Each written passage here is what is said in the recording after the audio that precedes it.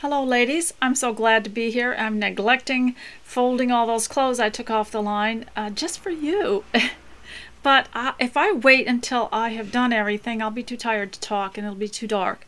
So today I am going to talk to you while you do something repetitive or tedious at home and maybe have something else to listen to while you work. So before you go, I want to show you my cup. This is not a teacup, but I thought you might like it. I got it at Home Goods, which is the same as TJ Maxx, and it's a seconds store like the Reject store, and it's called English Rose by Roy Kirkham, and I just love the artwork on it. As a matter of fact, over time I had gone back and found others, and then I bought a tray at the Dollar Tree, the dollar store. It's just a little plastic tray to set it on, and I keep this in my kitchen. And of course I turn everything upside down because we're on farmland and we want to be careful that something might not get in these cups. And my family, when the descendants come, they head straight for these cups. They love these cups, and the boys especially, and they're not teacups and they don't have the cumbersome saucer with them, but I thought you might enjoy seeing it. You might head down to Home Goods or TJ Maxx and see what you can find by Roy Kirkham. I'll include a picture of this for you. And so these are kept out on the cabinet top so people can see where they are and help themselves without opening a door. And so today I'd like to cover a couple of things. Number one is your appearance, which is really just your preparation. If you don't want to hear it anymore, let's just talk about preparation. If you reach a snag, or there's a lot of feeling of irritation, or maybe there's some discontent going on in your home, have a look at how prepared you are. Did you get dressed? Did you take care of yourself? Did you take care of your spiritual life? Did you have your prayers? Did you read your Bible? Did you make your list? Sometimes, you know, it's kind of like washing dishes. I have seen strange things done with washing dishes. I have a dishwasher, but I've watched people wash dishes without any preparation. They just throw a bunch of stuff in the sink, add water and soap, and start washing, and there's chaos all around. Whereas we were taught when we were younger, in the olden days, and even on the primitive homestead, in the log home that I lived in, my mother was quite strict about this. You had to clean the area around it first. Clean off the table, wipe it down really good with a clean cloth, get rid of all the crumbs, and rinse all the dishes and stack them in the order in which you are going to wash them. We always wash the glassware first, and then the cutlery, silverware, you know, anything that touches the mouth, that went in the water first. We always we washed the pots and pans, the dirtiest dishes, last. But everything around it had to be clean. You had to have your little dish rack, dish drainer there, your towels ready, your rinse water, and then you cleaned off the cabinets and everything surrounding it. And, you know, it gave you a feeling of having the job half done. You go back to look at the table, it was clean, the centerpiece was reassembled, and I have seen people that just, I don't know how they keep from being discouraged the way they do things. And even when I'm sweeping, I want to tidy the area around the areas that I have been sweeping. But if you're having trouble getting started, or if you feel a bit disgruntled, there are a couple of ways that you can remedy that. And one is to get ready and, you know, just do 5 minutes of stretches, exercises, because it takes away the tension you might be feeling in your upper back or lower back and your shoulders. And also, you know, think about all the people you could pray for. That takes away a lot of tension, a lot of stress. And the other thing that I have discovered, and everybody's different, is in troubled times where you don't have any control over it. I mean, we didn't vote for this, did we? But you know something? They didn't ask our opinion, and we're the power around here, not them. I was just posting a comment to someone that employers have an attitude that they can do whatever they want with their slave employees. If they require them to harm themselves, if they require them to wear something that's degrading to them, or if they want to be employed, that's what they have to do. They have to show up and work in something strange on their head, or whatever. Who knows what it's going to be. They'll humiliate them because they know they're desperate to work, and especially people that know that they have a God-given responsibility to work to provide for their families. Well, that's not exactly what the Bible teaches. It doesn't say that you have to work in at the expense of violating your dedication to God, or God's principles. And you can figure some of that out yourself. So today, I'd like you to get dressed if you haven't done that. And those of you that always do that, you can just fast forward through this while I talk to you about it. And that is, do more than throw something on. Make the day special by what you wear. And a lot of us have things hanging in our closets that are reserved for for best, and the best just doesn't ever seem to get here. And what happens if you can't go to all those things that those clothes are for? It's fun to get them out and wear them, and there'll be more where that came from if you wear it out. I've always been told that anyway. So also, the other thing is to practice little drops. I call it little drops of thankfulness. We are having a drought, and we have a drought season every year here in Oregon, and as dry as can be, and everything looks like a light brown dog on the ground. And so I was wondering how I could be thankful, and I went outside. Just a minute, I forgot to bring my prop. I went outside and I got to looking around, and I got kind of excited because Queen Anne's lace was out all over the place. This is not one of those noxious poisonous weeds. This is called Queen Anne's lace. It's a wild carrot, and it grows in poor soil, and it grows when we're going through our desert season. And I found fabric one time that looked like a print on Queen Anne's lace. And so I'm just so grateful to have this. I picked a bit of it and brought it in, and I was excited because, when nothing's in bloom, this Queen Anne's lace starts to mean something. And normally it's lush and plush around here, and vibrant green. But when we go through our desert period every year, usually July or August, and so all there is this wonderful Queen Anne's lace that comes up, and I have seen it actually now you probably can't imagine this, but the professional florists are now putting this in the bouquets. I've seen it before in the fresh bouquets. They used a lot of baby's breath, which is really nice, or gypsum, and this is now appearing in some of the bouquets. I think that's interesting. And so I want to show you a couple of things before you go. And for my daughter's birthday, I gave her something called a die cut. It's a little metal shape that you put in one of those Cricut machines, and it cuts out whatever the picture is on there. They're little metal pieces, and so this was what I gave her, and she made this envelope full of these paper bird cages, because that was the shape that I gifted her with. And it had the bird. It had the bird and several. It has a chain that goes with. It's amazing what they can do with these. We've gone from in the 1980s, early 1980s, rubber stamps to scrapbooking, and now it's the die cuts. And I don't know if you can see that. Yeah, now you can see it. And then there's the bird, and so you glue these on to cards and make cards for people. They're just so beautiful. And I even got a card one day from a lady who really enjoys this craft, and she had a picket fence cut out, and there's the flowers that go with it, the little branch.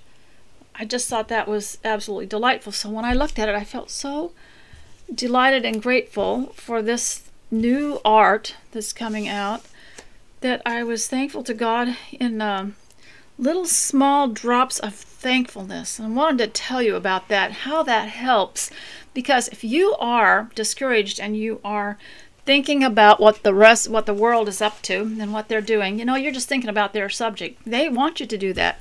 They're delighted that we're all upset and that we're going to be thinking about what they're doing to us, and are they ever going to let us free? And this is the problem, is that you've got to substitute, even before all this, those of us who have lived longer know we don't have the same level of fear as some of you do, or discouragement, because we've seen them do this stuff over the years. And I was there when they had the fake gasoline shortage, and everybody was getting up at 5 in the morning and sitting in long lines in their cars in Seattle, Washington, waiting to get a little drop of gas in their car. And we've seen them do all this, and then we would see other changes that this was covering up. And so we know that there is a future and a hope for us. But it was hard to keep our mind on raising our children and having a normal life for everybody at home if this news was constantly coming in. And one thing that I finally learned to do was to substitute a thought when one of these fearful thoughts came in, and what they are doing, the powers that be, would come in, then I'd quickly substitute a little drop of thankfulness for some little thing. And pretty soon it became a habit, after a certain amount of time. It's the same with anxiety. If you get fearfulness because you think something's going to happen to you, and it could be, there may be a threat in your family that someone is going to cause a big uproar in your home and change things the way they are, and it can wear on you. Then you have got to learn to substitute that cheerful thought for the impending doom thought. And I've given you several scriptures you can use if you'd like to write out one of them and maybe post it on your refrigerator, or use some of your fancy lettering and write Philippians 4:8. Think on these things, whatever's true, lovely, good, full of nobility and virtuous. Think on these things, and memorize that scripture. I also gave you the Galatians 5:22 and 23 scripture, the fruit of the Spirit, love, joy, peace. And then I believe that the other one was 1 Peter chapter 1 verses 5 through 8. Add to your faith virtue, and to your virtue knowledge, and to knowledge self-control. Use that as a course. Now, some of you were asking me about a course. How would you make a course? Well, you would take a scripture like that, add to your faith virtue, and to your virtue knowledge, and to knowledge self-control. And you would make get one of these composition books and start looking up all those words: faith, virtue, knowledge, self-control, and then start analyzing the scripture. Why, for example, is knowledge after virtue? Why didn't they say add to your faith knowledge? Knowledge is a big deal, isn't it? I mean, people are admired because they're smart, not because they're so obedient to God or good, or being good homemakers. They're not admired for that. But why do you think that knowledge came after faith and virtue?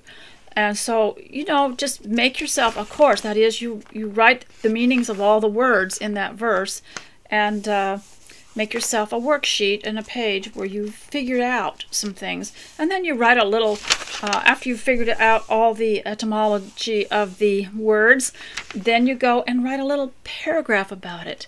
Remember that paragraph I read to you from, I believe it was the Grammar and Composition book from A. Becca, and it was, we should always be cheerful, and you can't make anything better by being despondent. And I'll see if I can find that and read that to you this time. But use these verses and make yourself a little worksheet. That's what a course is just a worksheet. However, I will show you how you can make a course for yourself in other things too. So little drops of thankfulness. Okay, so now I want to move on to the home and how that relieves stress too. If you're working on it, it's easy to get discouraged, isn't it? And you can be discouraged if you're tired, or if your nutrition is not up. You need to stop and make sure you have something to eat and drink. And someone suggested the other day, put a little salt in your juice or your water when you drink it. Just not enough to taste, but just a little bit to balance yourself. And I did try that. That's very helpful. And but good salt. I use good salt, either sea salt or Himalayan salt or real salt. I think it's called real salt, the brand. It looks like sand. But you can do a lot of things to alleviate the stress at home. By the minute it comes, get up and go do something that's going to benefit you. You're going to be glad you did it tomorrow. You know, we went through, my daughter and I went through all of the old magazines I had saved from Victoria to see which ones were missing while she was here. And, you know, that was such a useful, good thing to do, that she went through all of those and then put them in the shelf. And that's going to benefit me and her later when she's going to want to look for something in one of those. We use those as reference books now. And so instead of wasting the time, you think of all the time, let's say a news story comes on. I remember back in the 80s there was a big news story that went on for several weeks, and some big thing, I don't even want to mention what it was because I found out a lot of it was staged to achieve a certain political action. So I spent all that time churned up in my stomach, worried about everything, not able to concentrate or focus fully on anything. And I felt bad because those moments with the family and with the children in the home can never be recalled, and it was wasted on someone else. And they want you to be distracted from who you are and what you're supposed to be doing. They don't want you to live the Christian life and accomplish anything and develop character. No, that's another thing. You could develop a course in character just by defining it all, giving yourself some questions and answers, and then writing a term paper on it. But term papers, in my opinion, and having been a veteran homeschooler, I will tell you what I think is, term papers are tedious, hard, and sometimes meaningless to the people who are writing them, and then of course the teacher has to read them. What I found more valuable is after they had read something from one of their homeschool courses or books, come to me while I'm in the kitchen doing something and tell me what you read. Just summarize it and tell me what it was and tell me what you thought about it. That is a whole lot better than a term paper. And so that's something you can do if you're developing a course for yourself, is out loud summarize what it is that the course was about and what you're doing. And so I just want to show you some things that I used. Okay, so I have old books and magazines that I bought because they had interesting things that I thought I might like to do. And of course time went by and I didn't get to do them. And I would look at them years later and say, I really feel embarrassed because I got these and I didn't do them, didn't do anything in them. But then it occurred to me that I could make a course out of some of these. You see, I put these bookmarks in them. And this one is a magazine that I got many years ago, and it had something interesting in it. So what I do, this would be my course. It's with all these green tags in it. That's my course. And some of it, like this, grammar and composition, that would require writing on a page in the composition book maybe. But these others are just things you do, and what I do with those, I'll show you, is I make myself a little schedule with the date, Monday, Tuesday, Wednesday, Thursday, and the chapters that I would cover, or the pages, and then I check them off to see if, so I could keep track of what I'm doing and make a course. And so when I get up in the morning, I've got my list of all the housework that needs to be done, and then I'll say, do one course. And so this one was a book from the fabric store. They used to give you huge discounts on these, and sometimes you could use your coupon on them and you get 50% off or more. This was called Somerset, Artistic Ideas to Beautify Your Home. Well, they let you go through them, and I found this and for years I've been wanting to do this. So I put the bookmark in and I said, I'm just going to do this. It's how to take, remember the old umbrellas, and they were forever breaking, and we were stuck with the frame of the umbrella and the rest of it had gotten blown off or torn off. This is what they were doing, is they were taking the bare frame and covering it with fabric to make a sun umbrella that was fancy. Well, I had kept this for years and wanted to do it, so this time through I marked it, and it's part of my course, and it's going to be on my schedule here so that I can go ahead and do it. And here's other pictures of it here, and this is from it's volume 6, 2011. So that's quite a few years ago. But life happens, and you don't always get time to do these things that you think you're going to do. And I don't see what I assume it's summer, and so I'm very happy to have this, and I've always wanted to know how to do it anyway. However, and here's how to do it with, you know, old fabrics and old linens, old lace and things like that. And even if I don't do it, I might write down, read about it. At least I could read about it, you know? And that would fill my mind and heart with something good and lovely. You don't have to do everything. A lot of women I know collect cookbooks, and they like them to be beautiful. They like to have beautiful covers. They want beautiful artwork inside. They want beautiful illustrations. But doesn't mean they cook all that stuff. They like to sit back. I have a friend that just likes to take a break every day and get out one of the newest cookbooks she has and just sit back in a chair and read it. And so that's okay. That's good for you. You don't have to do all this stuff. You just might just read about this first before I decide whether or not I want to do it, and what I can do, or whether it would be good for me to do that. Okay, so then, and this is my stack for this week. Then I have a marker in this one. I don't know if you remember these, but when the first Anne of Green Gables movie came in the color in the modern times, it was 1995, I believe, or thereabouts.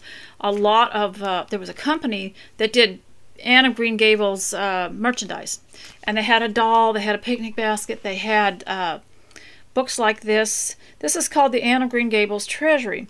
Now, whatever you may think of that story or the author or anything, this is lovely, and I wanted to show you.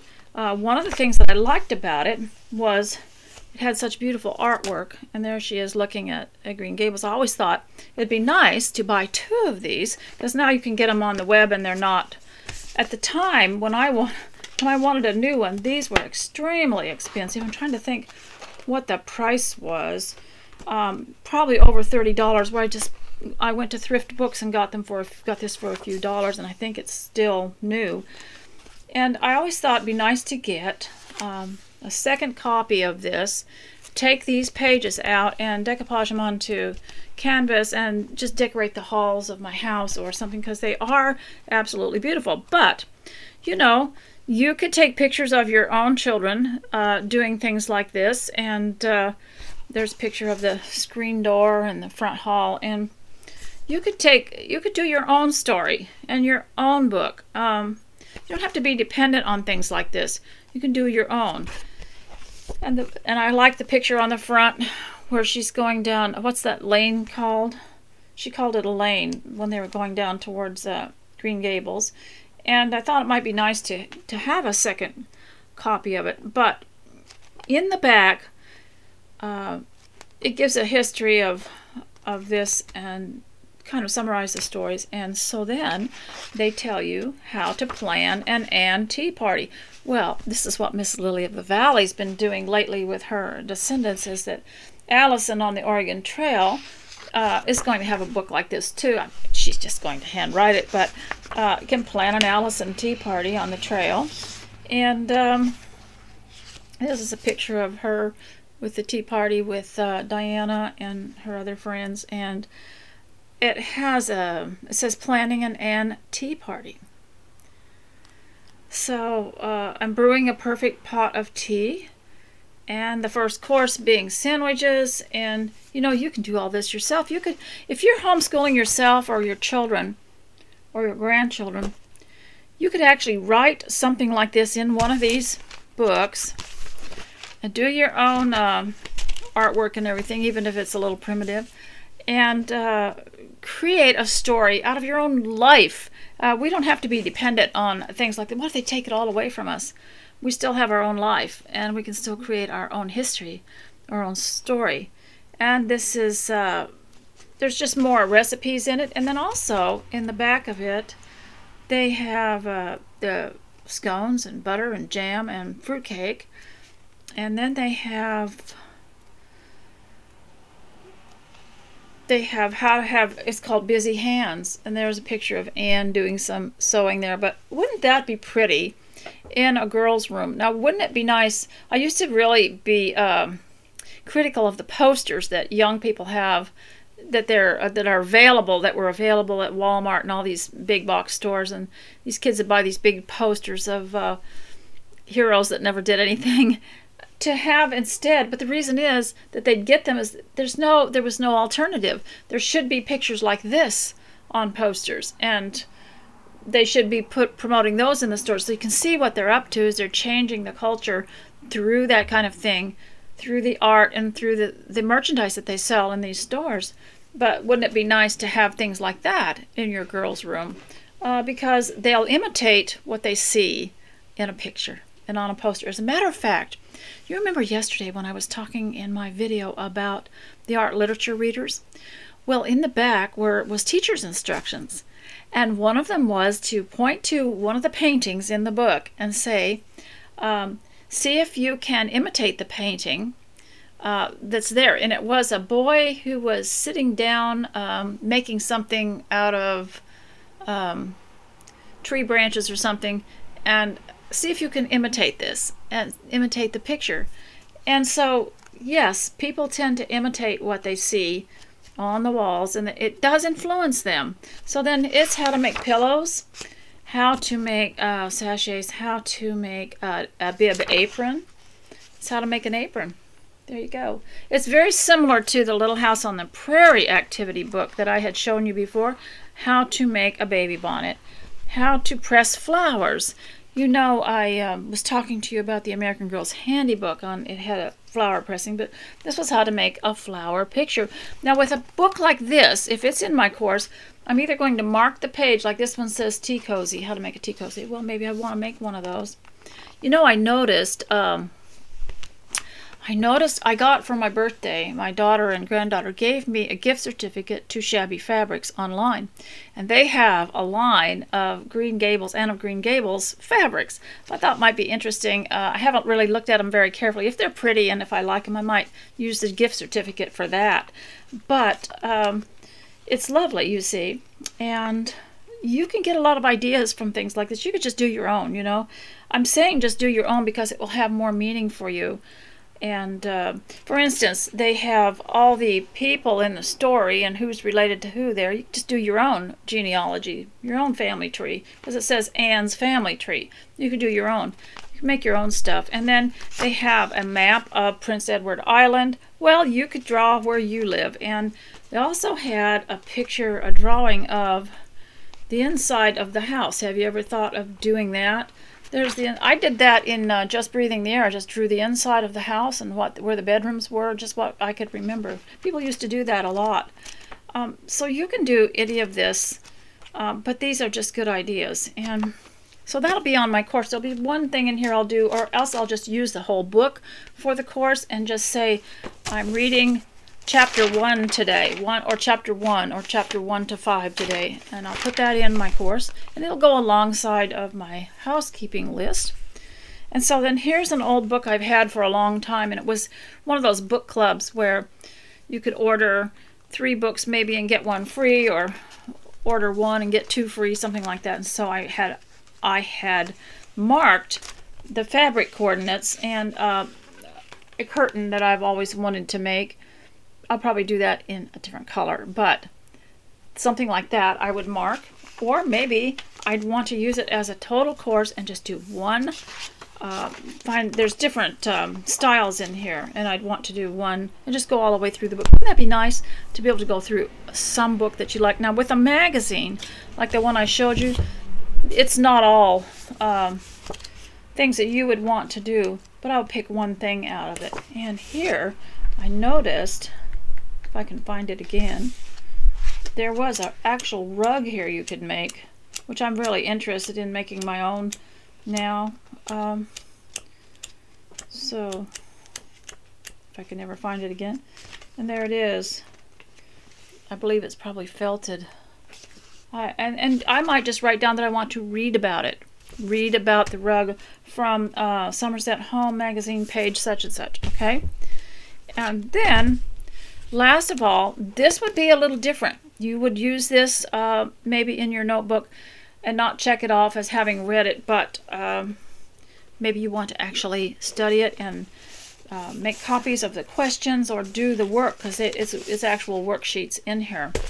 Okay, I want to read this because this is something I wanted to do. It's called Commas, and it's from Grammar and Composition #1 from A. Beckett. These books are getting harder to get. They say they can't keep up with the demand of the new homeschoolers ordering this stuff, but I ran across comma rules, and I thought, oh goodness, I know how to write and I can make a comma. But it was really interesting to read these, because then you see, ladies, why homeschooling is so essential for you and for your children and for your grandchildren, because of what they are leaving out or putting in the public school. Now, those of you like me, I grew up in a public school, and I see now from these books where I got left out and what was left out and what they did. You know, you don't really know what they've done to your mind until you see something excellent like this, and you think, whoa, I would have had such a less of a struggle in life if I had known about these, because they give you joy and they give you hope. And here are some of the sentences that you are asked to use a comma in, okay? Listen to these sentences. Now, would they ever use this except in a Christian school or homeschool? He had many difficulties to overcome, yet he did not give up. See, that's not only worth finding a place to put the comma, but it also has a meaning. It also has thoughtfulness in it. You could actually discuss the principle in the sentence, okay? The Lord is far from the wicked, but he heareth the prayer of the righteous. So you have to find out where you put the comma and discuss the principle at the same time. Isn't that wonderful? We played and sang for almost an hour. That's something that's sweet and innocent and lovely. I'm sure if you were jaded and you'd been in this system for a long, long time, you might kind of mock some of those things. But okay, so here is another word, another sentence that needs a comma.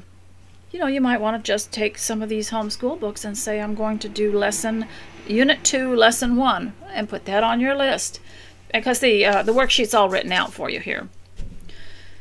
The Lord is my rock and my fortress and my deliverer.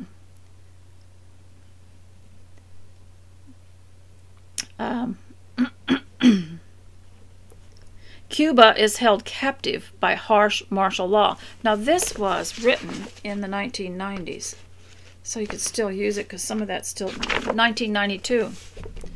See, they drop these inside of here. They drop these little things that make the student think instead of mindlessly adding a comma. They see Christian education has meaning, and it's educating the heart. So important. Holland, Belgium, and Luxembourg are often called the Low Countries. Did you know that? Did you know that we have the Low Country, I believe, is it South Carolina that has the Low Country? We have things like that here. Before leaving, your mother wants us to pray with her. So where do you put the comma? And you're thinking about this while you're putting the comma in. He is a very wealthy man, but wealth cannot buy happiness. Paul, Barnabas, and Mark traveled to Asia Minor. So where is that going to send you? You're going to be getting a map out. You're not only going to find a place for the comma, but you're going to be getting a map out, and they're going to learn something. And you're also going to go to the Bible. A dead fish can float downstream, but it takes a live one to swim upstream. Okay, ladies, let's just use that as me homeschooling you today. You're just going to have to swim upstream, because we are up against a big tide of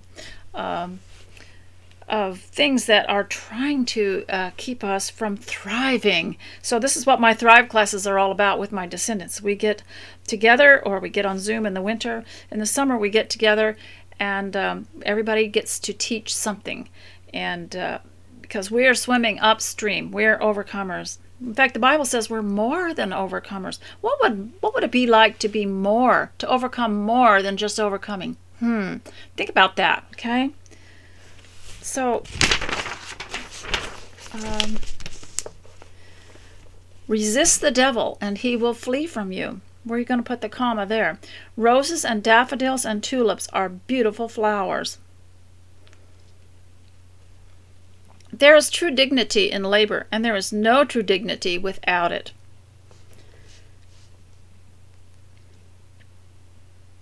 A man's heart deviseth his way, but the Lord directeth his steps. We swept the floor and mopped it, and coated it with wax.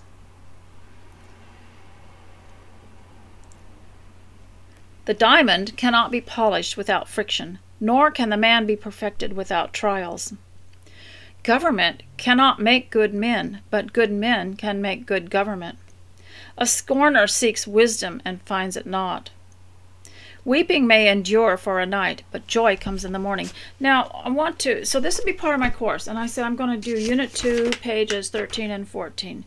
But not only am I just going to put the commas in there, I'm going to write a little bit about each one and what I think of one. And when I read, the diamond cannot be polished without friction, nor can the man be perfected without trials.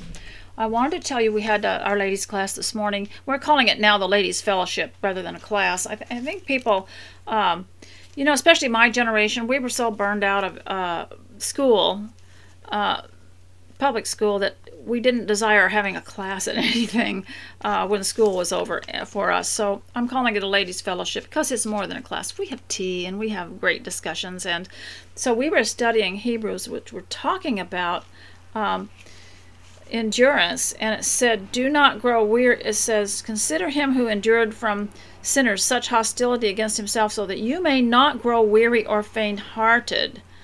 And it talks about endurance, and it said, endure with joy. Now, isn't that interesting? So I looked up the word endure, and it just meant to stay with something. And also it said you would get strong with it. And it was Hebrews chapter 12, and we only read a little bit of that chapter because it brought some interesting conversation. It says, let us run with endurance the race that is set before us, looking to Jesus, the founder and perfecter of our faith, who for the joy that was set before him endured the cross, despising the shame, and is seated at the right hand of God. Now, if you look at this, it talks about the race, and how many times, especially in the New Testament, where the Christian life was considered like a race, but when you look at the athletes, and of course it appealed to people of that time because they were familiar with the athletics at the time and racing. The race was well known, and an athlete, if you'll watch some of these Olympics, you will see the athlete has to keep his eye on the goal down there. He doesn't, if he turns around and looks at the audience to see what they think of it, or looks around at the people that he's competing with or running with, then he's going to stumble, or he's going to miss the goal, or keep his eye off the goal. And so it said, let us run with endurance the race that is set before us, looking to Jesus. So that would be like the finish line there, the founder and perfecter of our faith. But it said, let us run with endurance. Now, I learned something about that in my exercise course that I'm taking online. I'm just following some videos that I like. And she said something about, well, she had a weight that we had to pick up. I have a can of beans that I use, and she was using this weight, and she said when it starts to burn, that's when you're improving, and that's when you're getting stronger, and that's when it's using up fat and developing muscle. That's when you're losing weight. Well, I didn't know that, so if it started to ache a little bit, well, I just stop. It's uncomfortable. Well, that's what this was all about. It's uncomfortable, isn't it? The race that we're running is uncomfortable. And it said, let us run with endurance the race that is set before us. And it used the word endure several times.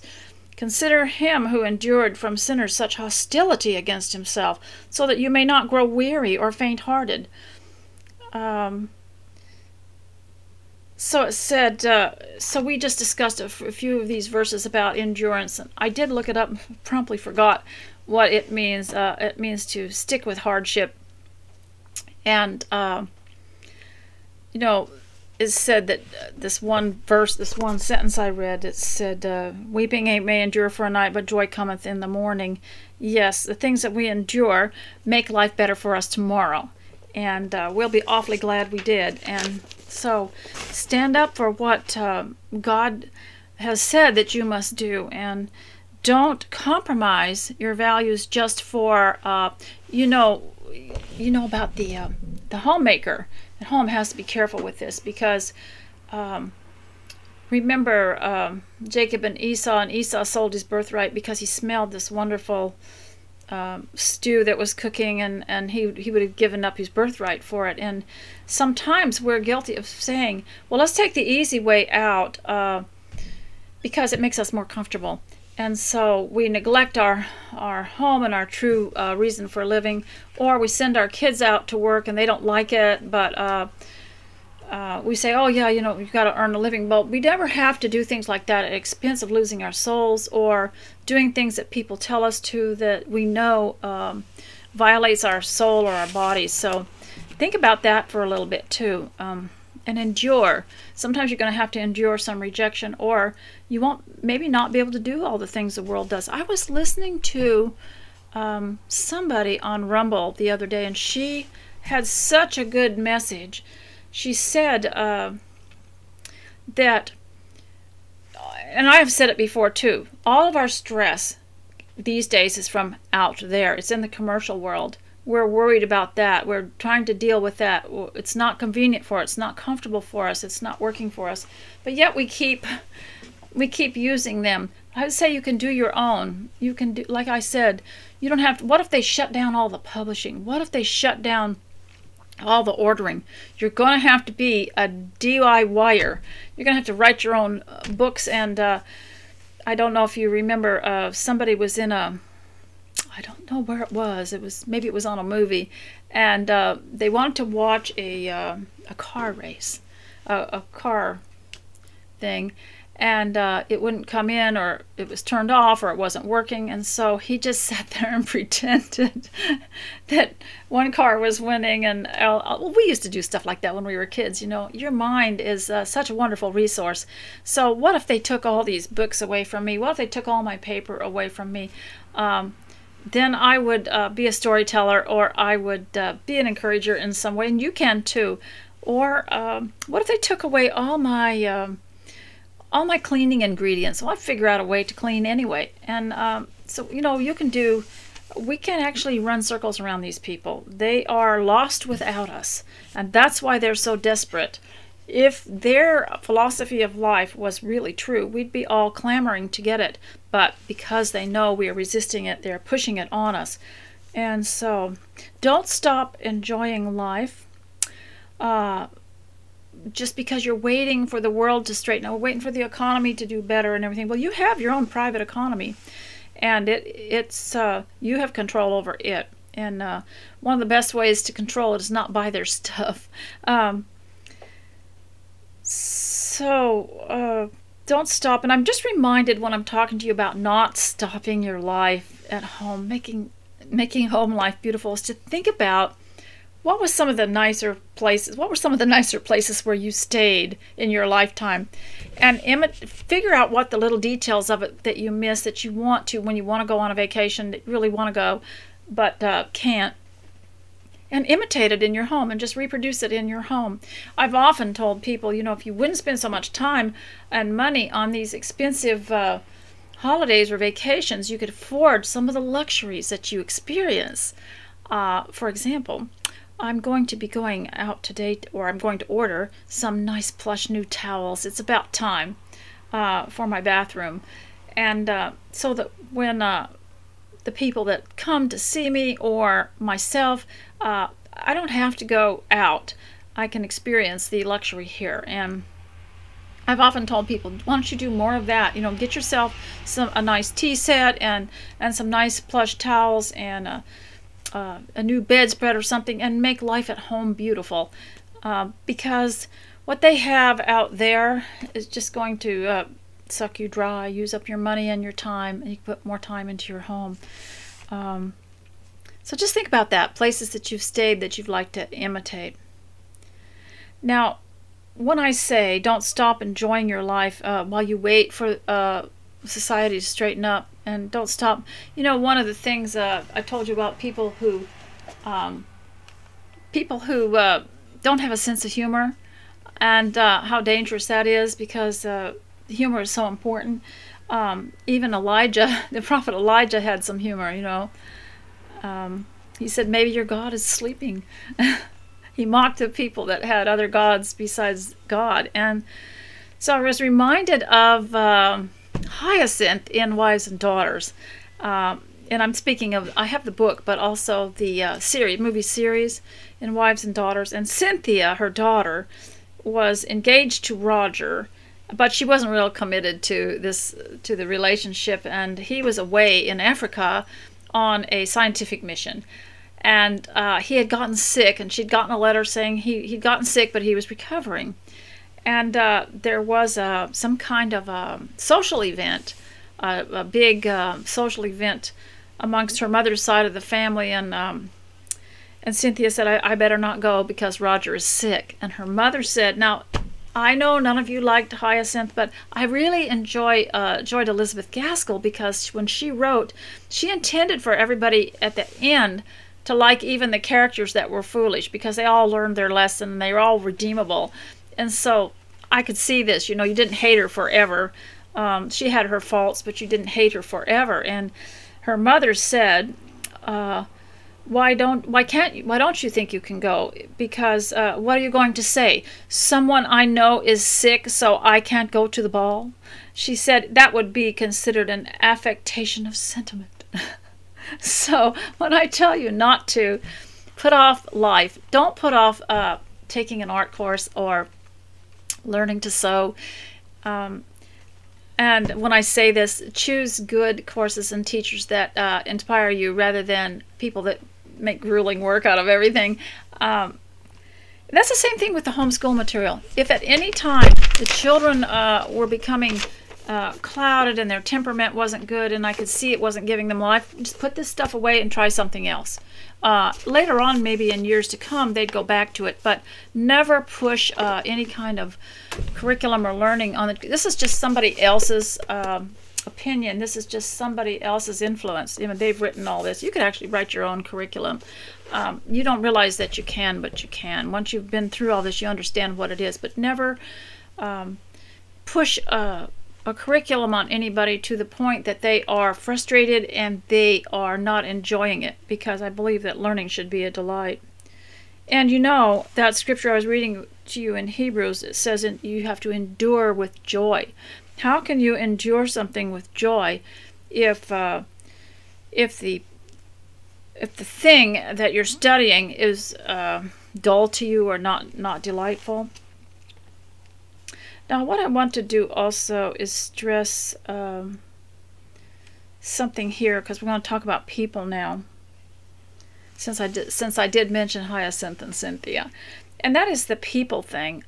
It's so interesting, because not many people I know these days will fight with all their might, tooth and nail, to resist their home breaking up, to resist divorce. Not many people I know. They just so easily succumb to it, and that came probably with no-fault divorce, which it's just like the days of Moses, where someone could say, well, I want a divorce, and it's done. And we've seen that. So one person says they want a divorce, they don't give anybody a chance to negotiate, to work it out, nothing, it's done. And you don't even have to sign anything. And before you know, you're divorced, and you don't know how that happened. But I have recently met some people who fought for it. But back in the olden days, if a Christian woman found out that her husband was trying to divorce her, the weeping was terrible, and she drew on the help of Christians to pray and work on, to help to restore this. They wouldn't let it get that far. Now no one, I say no one, I'm just saying in general, I have met a few women who have fought for their marriages, to keep their homes intact, keep their children and their family all under one roof. They have fought. So if this is something you have done, I congratulate you. That is a hard job, and the enemy can really make you feel doubtful about your sanity once you start fighting for your family. And it's not just your marriage, but your children. Because when you start homeschooling your children, you start doing do-it-yourself stuff at home, there's a barrage of people that will tell you you're absolutely insane. And I got told that a couple of times. In fact, one time I took a course and found something that you could take where I knew somebody in the church that had access to this kind of a little course you could take to find out if you were mentally sound. And I took it, and then he gave me a statement or a little certificate that said I was mentally sound, because I got so tired of listening to people outside of my home telling me that I was insane, and then telling my children that I wasn't mentally sound because I was not putting them in public school. So I had this on my wall for a while, and I don't know where it is now, but I really ought to give myself another one, don't you think? And so now I want to talk a little bit about sewing and how you can get back into it if you want to. And that is, just put it in your course. You've got the stack of books and things like that. So just cut a piece of your fabric and put a little paper clip on it with a note. I'm going to cut this out today, and start small. Don't give yourself huge, complicated projects to do. Now, my granddaughter and a lot of girls her age that are 13, 14, and 15 are not going the hard way like we did. They don't do darts. They don't do facings. They don't do. They don't even follow the rule of the straight grain of fabric. If there's room there to put something, they'll put something, and their garments are beautiful. And they have an eye for the effect and the color. And what might take us a month to sew, they can do in a couple of hours, because they just take an old t-shirt and they trace around it and cut it out on the fabric. And I've been watching this and thinking how we used to, before we went to school and were taught the proper way to sew, we actually could do it, but now it's all this hesitancy because we've made life hard for ourselves. And but I can remember tracing around things when I was 9 years old and doing a double amount and sewing it around with hand stitching and turning things inside out and really experimenting with it without and I noticed, without patterns and without someone hovering over you telling you that wasn't the right way to do it. And I noticed we really had to restrain ourselves, her mother and I, watching her, because we were watching her put this sleeve in, thinking, well, it'd be easier to put it in this way because that's how we do it, to be quiet and not stop her, because she was inspired. And so anyway, get some fabric, make yourself a tablecloth or something nice, just for fun. Or just get back into sewing, wrap something around you, cut it, put an elastic in it, and make yourself a skirt. And but of course I have my favorite things that are hard to do, where I have things cut out and I never got them finished, which I hope that I can get to. Now I'm trying to think if I've covered everything. Oh yes, I wanted to show you something that I want to show you that I got in the mail. Miss Amy at On the Journey, and she's on my blog roll. She's sent out her newsletter, and it's on the subject of honorable. Isn't that great? Now see, I've told you she can take these and she can put them in plastic sleeves and put them in a binder and save these for the future. These are extremely valuable, and she does wonderful lettering and drawing, and she says honorable. I'm trying to think. Children, choose it, don't refuse it. 'Tis a precious diadem. Highly prize it, don't despise it. You will need it when you're men. And so this is part of. And Amy, I don't know if you know, but it went off the edge here, and I couldn't read it. You will need it when you're old, and something else. So she has just taken a word like honorable and done artwork with it, and done a recipe with it, and just done wonders with it. And then she included in my paper a crossword puzzle. You know what they say about crossword puzzles. They're not politically correct, and they're trying to ban them. So that's why some of us homeschoolers and newsletter writers and commonplace newsletter people are reviving them, sending them around. I even had my grandchildren try to sit down and make crossword puzzles for each other for us to do. And then I ordered something, thanks to some of you and your sweet kindness of donations.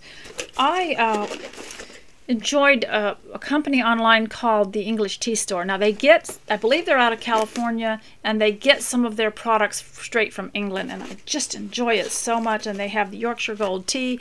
And I learned also from Tea Time magazine had an article about why there's such a difference in flavor in the Yorkshire Gold and the Yorkshire tea. The Yorkshire tea is in the red box. I never buy it, but to me it doesn't taste as good as Yorkshire Gold. Well, one of them, I don't know which one, was made for hard water, and the other was made for soft water, and so the flavor it will be affected by the kind of water you have, which I don't know what kind I have, but I know I prefer the Gold, Yorkshire Gold. But they had this little 8 set of little jams. Isn't this cute? And they're all different. There's wild blueberry, and just enough for maybe one piece of toast or several crackers. And so they have grape, blueberry, apricot, fig, raspberry, orange marmalade, cherry, strawberry, blueberry, and grape. And what I'll do with these is, when I can, I'll take an empty tea box, like the Yorkshire Gold tea box when it's empty, and I'll put, I want to take something to someone, I'll put one of these in there, and then I will insert maybe some Scottish shortbread from the grocery store. People are really getting sensitive about food and wanting it to be everything to be sanitary and everything. So I prefer, when I fill one of these boxes, I'll put stuff in it, and I'll do it for my my descendants, my grandchildren too. Is make them each a little box with these things in it, that they can enjoy their own tea party. And I might put some notes in it, or one of my little books, or one of the books by that famous author. And so I wanted to also mention that I use this in my course, and this is in my stack, and I've got it written here on the marker, wildflowers. And I talked to you about that yesterday, and it has a picture of a drawing of people gathering wildflowers. And what I liked about some of these books that were reproduced in the 1980s was that it showed the mother with the daughter, or the father with the sons. In the boys' book was produced first, and then a girl's book came along later. It says wildflowers and their preservation. So I've written that down. Not that I'm going to do it, but I'm going to read that chapter. It says how to cut wildflowers, how to send flowers by mail, how to preserve flowers, and it has illustrations, pressed flowers and leaves and ferns for decoration, color of flowers changed, natural wax flowers, how to fresh and cut flowers, crystallized flowers, perfume of flowers, the four-leafed clover, keeping bouquets fresh. I mean, it's just a very beautiful reproduction of the 1800s activities for girls. But I might not do it, but I want to read it, at least read it. That way my mind is not on what they're doing out there to make the rest of us miserable. I just wonder how much of this we could do at home without them interfering with it, because I believe we can probably provide a lot for ourselves, maybe plant a few flower seeds, and maybe produce our own too. So ladies, I hope that you'll endure anything that happens out there with joy, because you need to focus back on your home, and that this has been helpful. And remember the little drops of thankfulness as a substitute when you feel that because you know what, they're not going to let us go. And we used to hear about, like in the 1970s, I remember we used to hear about how they're going to put us all in camps, and it was just going to be terrible. Well, actually they actually did incarcerate us, didn't they? Locked you up in your own home. It was cheaper for them to lock you up in your own home, you see. It saved all the transporting and all the food preparation, and you didn't have to hire anybody. You just lock them up in their own home. But I believe we can come out better, stronger, and smarter, and more talented, and more physically fit, and healthier, and happier. And I believe that you can do this. And the reason I'm talking about this, I believe they're going to try it again. So you be prepared this time of, in the winters in Alaska in the 1950s, my mother when winter was coming on, she would order some things from one of those catalogs. And they have kits for children.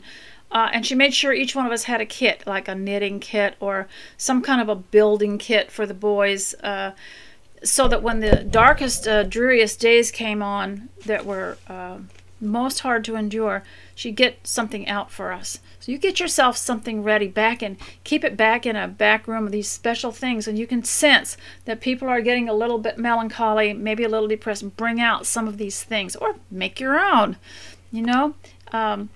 And learn. We can come out of this probably less dependent on the state's businesses, and you can tell which businesses are owned by the state by how quickly they obey their masters. And I told you before that oh yeah, they're all open now. We're not wearing the mask anymore, and oh, they're just so friendly. They want you back. They want your business back. And so everybody's, you know, free, and we're all shopping, and we're all walking around, going out to eat and everything.